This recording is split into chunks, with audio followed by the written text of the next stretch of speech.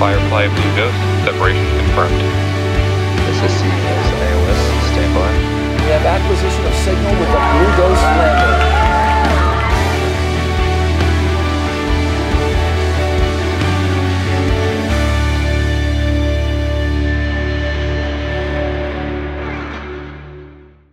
Tell me what just happened in there. I don't know, that's a lot. We just landed on the moon. We just landed on the moon! We did it! All the years, we're here. We landed on the moon. It's pretty surreal. You know, it looked a lot like all the simulations we did leading up to it, and it's a little hard to believe that it's real, but I can confirm it is in fact real. Khan, Chief Engineer on Ops. Y'all stuck the landing. We're on the moon.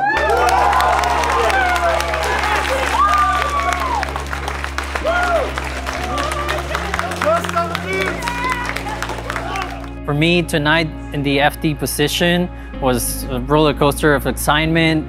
It was making sure that everything in the procedure was proceeding nominal, while at the same time being ready for any anomalies, making sure that whatever presented itself, any issues, that we would be able to solve them in the correct timing needed and keep the descent sequence going. There were not a lot of surprises. We followed pretty close to the middle of the Monte Carlos for our trajectory, so that was really spot on. We're able to land with those being pretty far off, but we followed right down the middle of the line there. I guess I was surprised that nothing went terribly wrong. I mean, we performed 2 hazard avoidance maneuvers just like we expected to. We landed at our targeted landing site just like we expected it to. We had, before the mission, charted sort of like a descent path.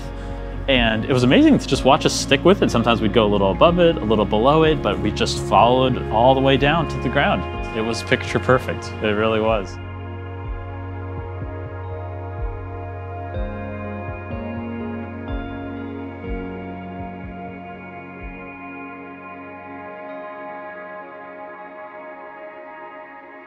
You know, we started the power descent initiation and the room was silent for like 12, 13 full minutes. And then all of a sudden we'd landed and it was smoother than any sim we've ever done, which is just absolutely phenomenal. The room was ecstatic. We got the first couple photos down and I think the vibes have been really good since. Oh my God, it felt so weird at first. I didn't know how to feel at first, and then like the emotions came in, like seeing the data come in that we landed, that we saw the moon gravity and the landing leg contact sensors. That clicked it for me as well, and we made it.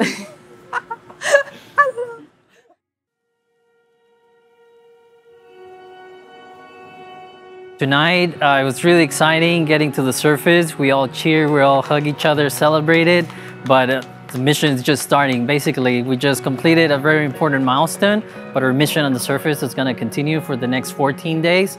So as soon as we landed on the moon, we had a little bit of a chance to celebrate. We needed to dive into surface operations. These first couple of days are gonna be really busy because we need to get all the payloads turned on and then make sure that they're getting the data and collecting the science that they need. We're starting to get into operations here shortly. I think we're an hour and a half after touchdown. At the 2-hour mark, we are going to deploy the surface access arm. We are going to deploy the EDS payload. EDS science operations are going to begin.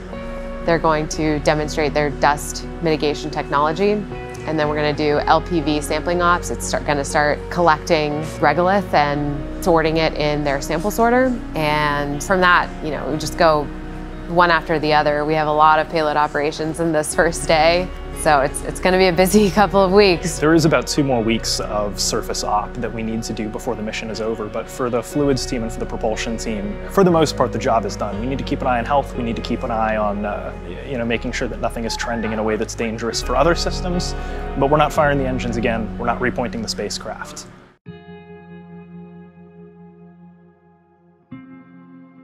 I recognize the incredible sacrifice that everyone in this room has made, but I also wanted to go ahead and shout out the incredible sacrifice that all the families of everyone in this room made. You know, when we listened to one of the Apollo flight directors came and talked to us, and he kind of said that while they were working on Apollo, their spouses kept America moving and kept their families together. And that has not been easy. That was the case for this mission as well. And I am certain that every single significant other of the people in this room have stood up and have rose to the occasion just like everyone in that room has.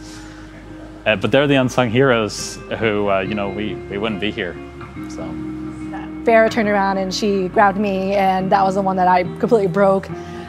She whispered in my ear, like, all the late nights being away from the babies really made it really worthwhile, and it's so true because it's so hard. Like, we as moms and parents have to make the choices of like being home with our families or coming to work, and it's like our supportive families let us make the dream possible, and it's like we all do it for them, like for our families and for our baby. It's like to give the world, put the world in a better place for them. And so like my hopes and dreams for my daughters that like we make the world better for them, that if they choose to go into industry, like we just keep raising the glass ceiling for them, and someone's gonna break it, and I hope it's them.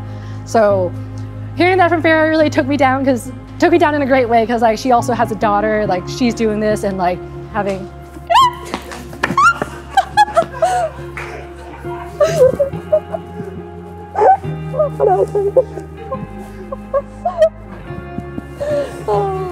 have fun. Congratulations. Thank you. Thank you. Okay, well, there we go.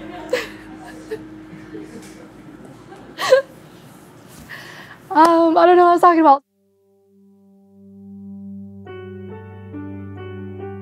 Every lesson that we've learned in the last 3 years through building and testing and building and testing has been incredibly hard won through the hard work of a lot of people that are on the team, a lot of people that have been on the team over the last few years, and a lot of help from everybody on the Blue Ghost team and on the propulsion team and at Firefly as a whole.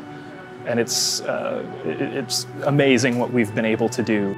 Successfully landing makes me definitely more excited about the next couple missions, because we're going to try and add to that, right? Challenge ourselves even more.